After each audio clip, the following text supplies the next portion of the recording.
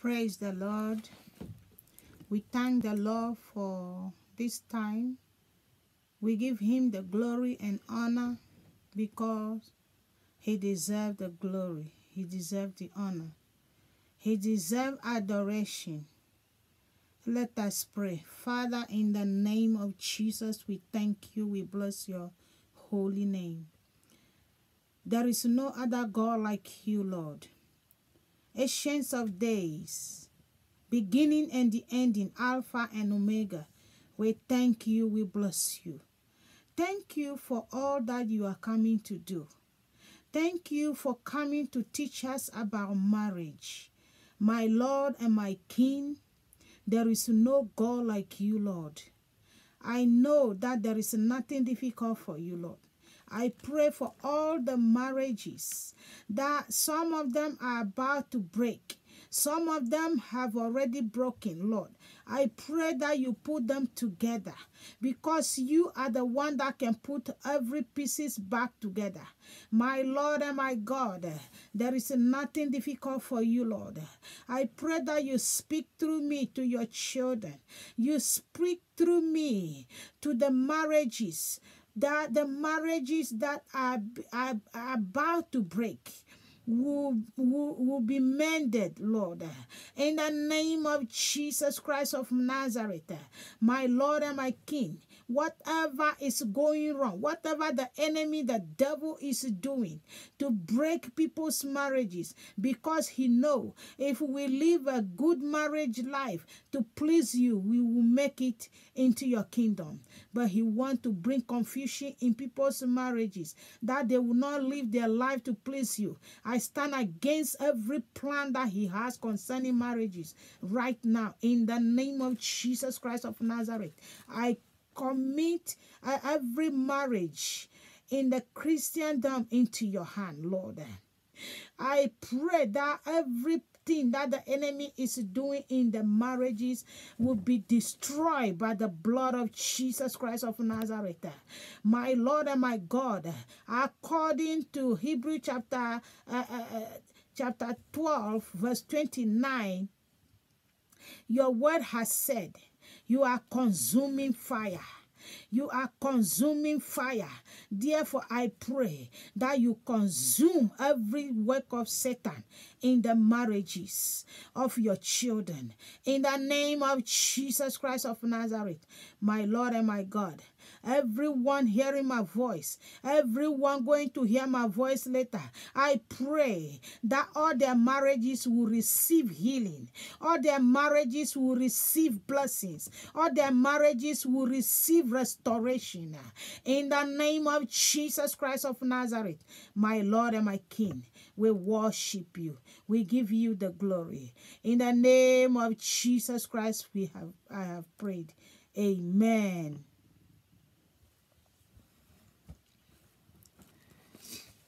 We give God the glory. We give him the praise.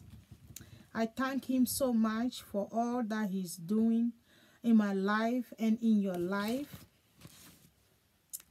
Today, I welcome you to Marriage Digest. And today's topic, we are going to take a very important topic, how to choose a marriage partner. How to choose a good marriage partner. That is the topic for today's discussion or the teaching.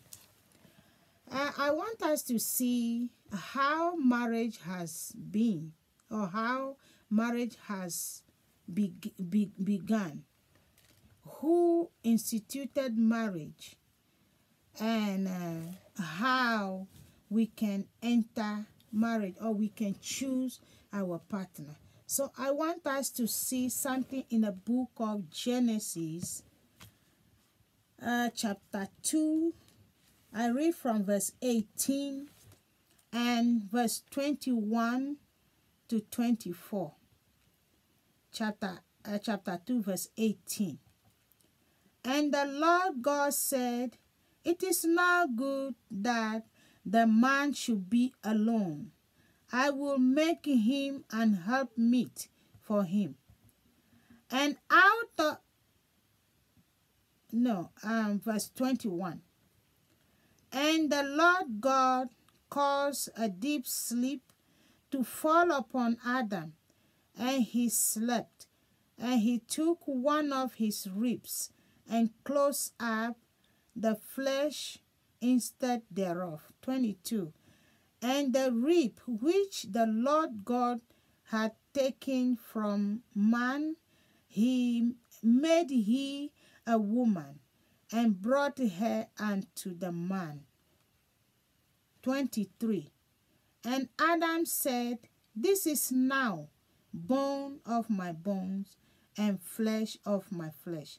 She shall be called woman, because she was taken out of man. 24.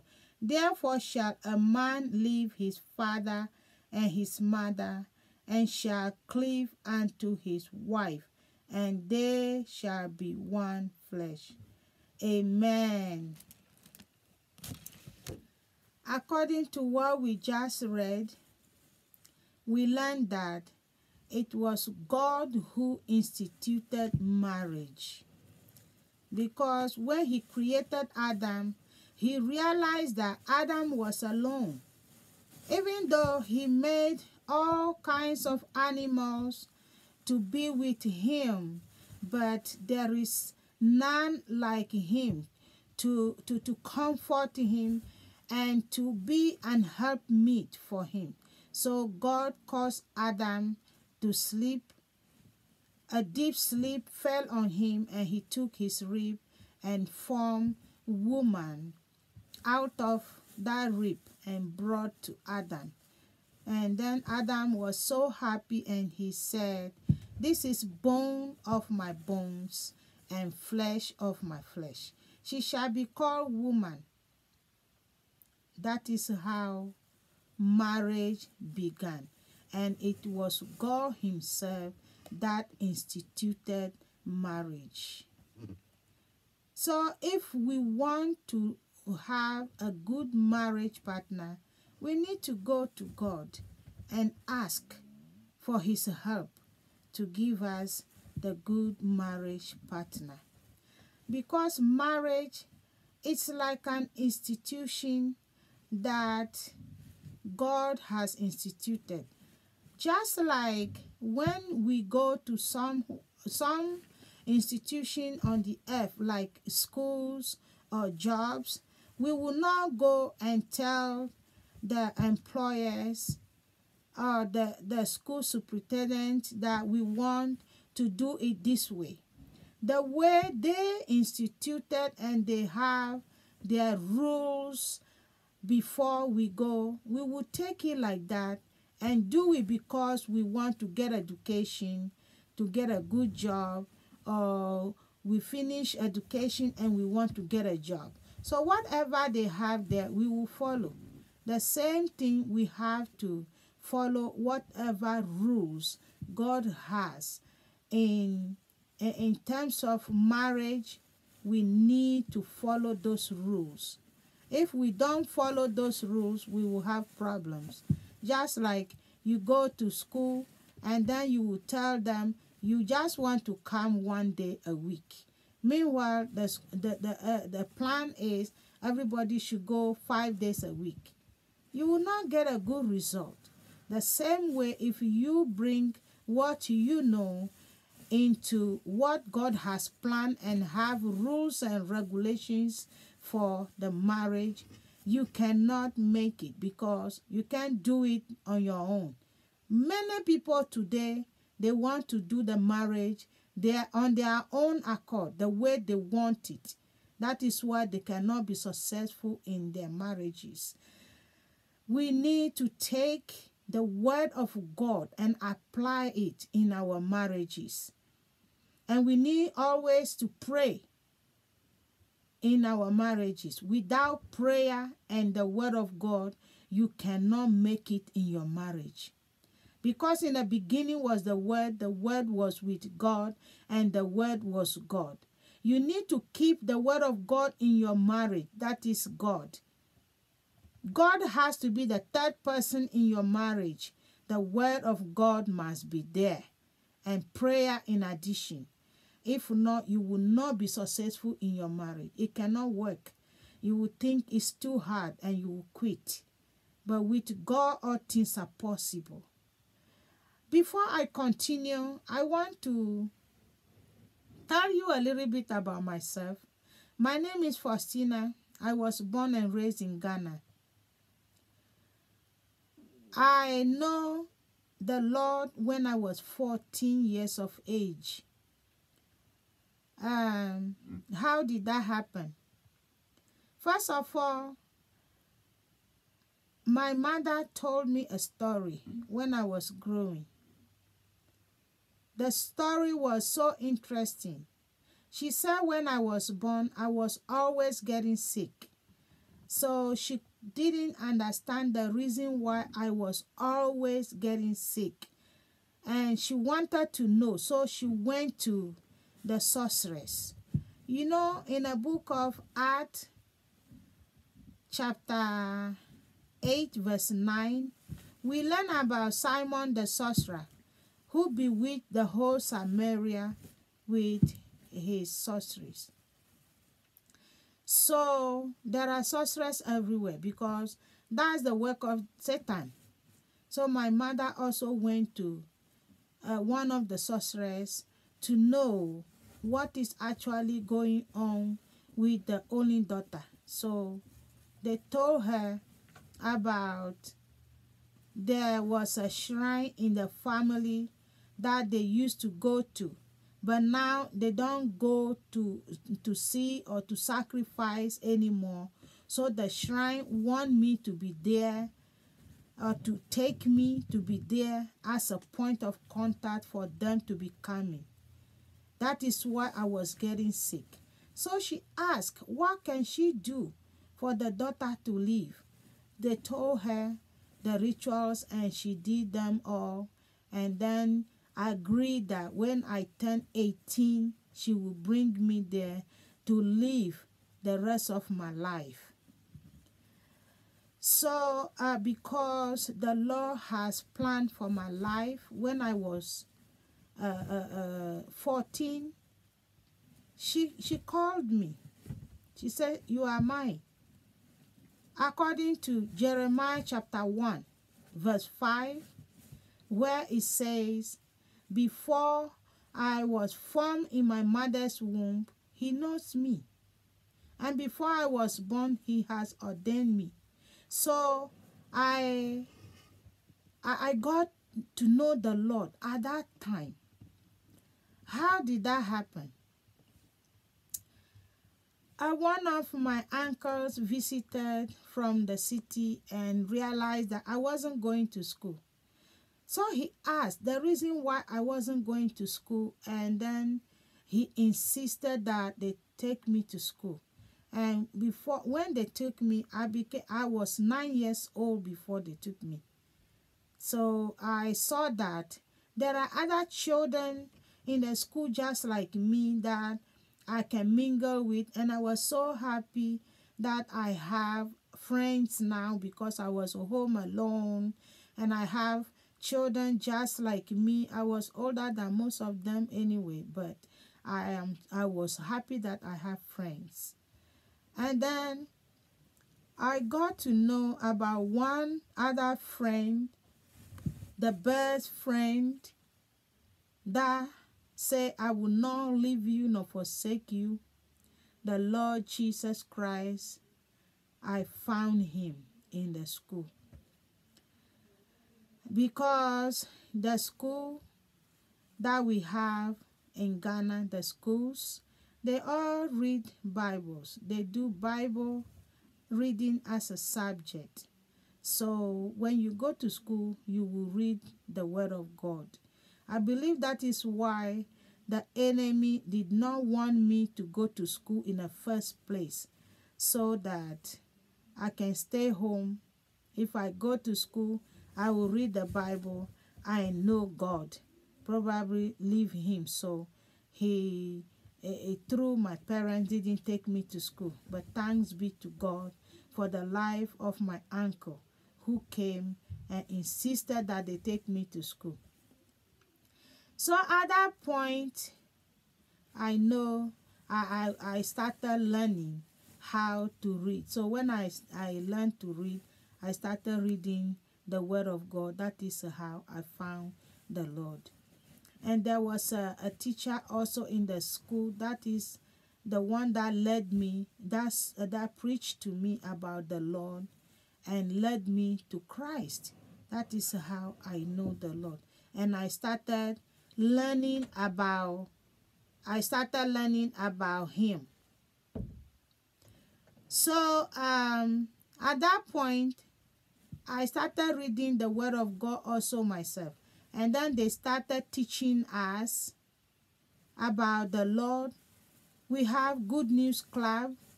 They have Good News Club for those who accepted the Lord. So I also started going and started learning about the Lord, continue learning, and then not long after that, there was a crusade coming to town, and they said we have to go as well. So I also attended that crusade. And at the crusade, they preach and then they call for altar call.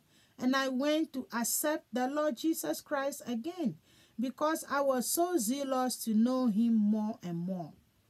And during that time, they said they are going to pray for the sick.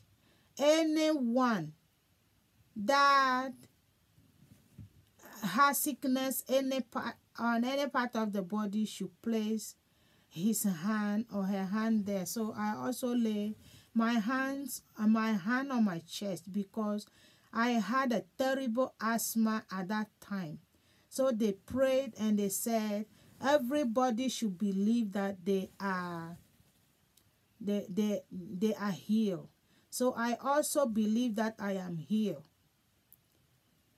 And to be honest with you, since that time, I'm talking about 1980 December, I have not been sick, asthma again. It was gone. The Lord has touched me that time, and the sickness was gone completely until today.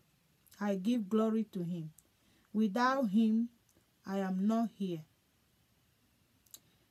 So after the crusade, 3 days was over, we graduated from Good News Club to Scripture Union, where we were taught about the Lord Jesus, continue teaching us about the Lord Jesus. And they taught us about the Holy Spirit, and I got filled with the Holy Spirit. They taught us about giving. They taught us about marriage. They taught us about all the values of Christianity. So I took the marriage part seriously because they said you have to start praying. Doesn't matter how old you are, you have to start praying. You don't have to be old to the age of marriage before you start praying.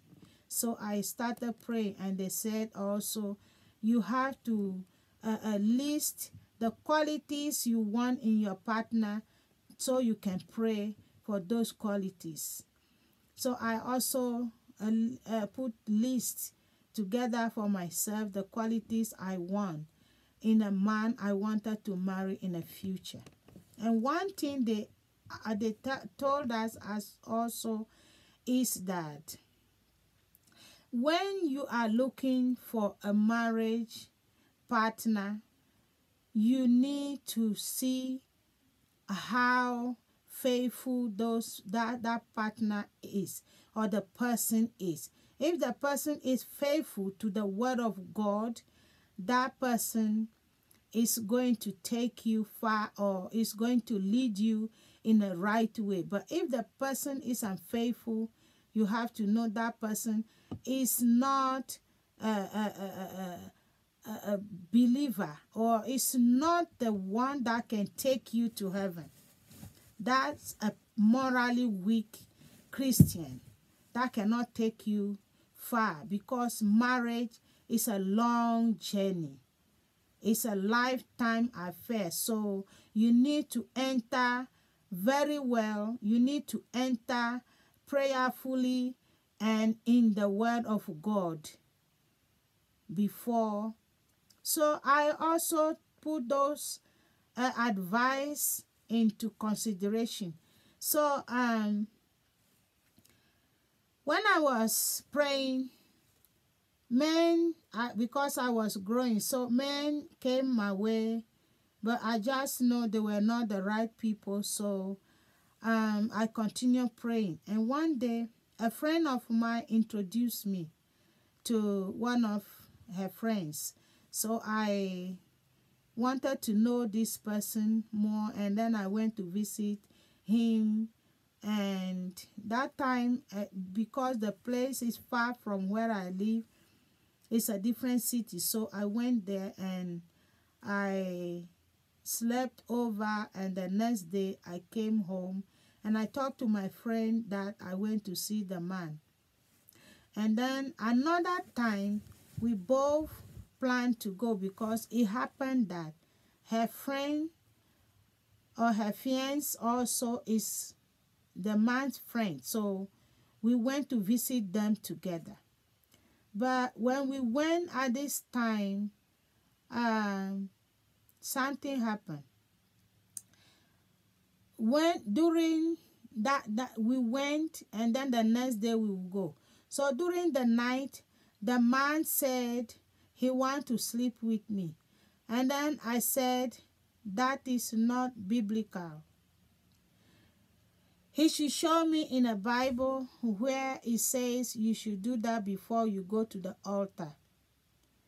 He was not able to show me, so I stood firm and I said, it's not going to happen today or tomorrow.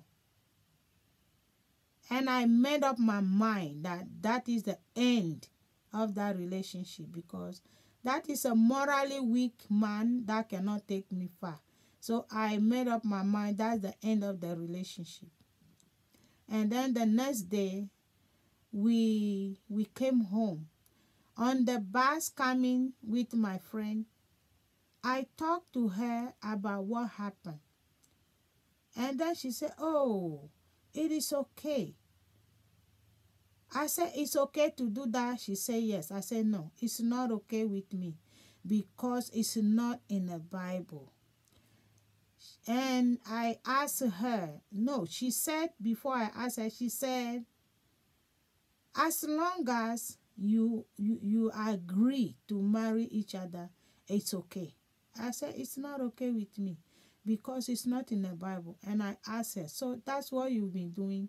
She said, yes. I said, no, I will not do that, because I don't want to sin against God. So that is how that went. And we came home. When we came, it's like a few months after that, I turned 26. And then I told myself, if I don't take my prayer for marriage to the next level, it's not going to be well. So I took extra time off work purposely to fast and pray for this issue. I started praying, fasting and praying. Exactly 1 month. One day, one Sunday, I came from church and I felt like to go and visit one of my girlfriends. That we are prayer partners also. That we pray once a week towards our marriage partners.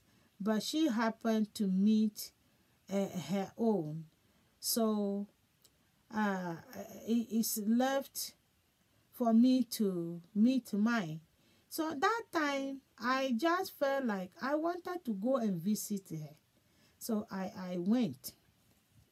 Those days, there was no telephone. You just go to your friend. If the friend is there, fine. If it's not there, you just go back home. So I just went there and she was there. She said, oh, I was just thinking about you and you are here. I said, what are you thinking about? about me for? She said, I am going to my friend, and I was thinking if you were here, you would have accompanied me to go. I said, okay, I'm here. We can go. So we went. On the bus, she said, when we get off the bus, the friend of her friend is behind, his house is behind the bus stop. So it's good we go there to make sure that the man is at home before we go there, because it's a long walk. So we don't want to walk and go there and the man will not be there. So I said, okay, so we went to visit this the friend first to see if the man is there. So as we were, the man said, oh, they just came from church. He didn't say he would go anywhere, so he will be there, and then he accompanied us to go. So as we were going on the way, something strange happened. I was behind them, but because they know each other already, they were talking, and I was behind them. We were all going. And then my eye just went on the head of the man. And I saw that this man was going to be bald in the future. And I told myself, what do this have to do with me? So I tried to brush it off. And then we went to see the man. Finally, we got to the house.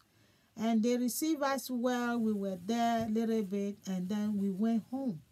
But as we went home that night, the Lord came to me and he asked me questions. He said, what about that man you saw today if he want to marry you? I said, I don't want to marry that man. The Lord said, why? I said, because I saw that the man is going to be bald in the future. And the Lord said, what do that have to do with marriage?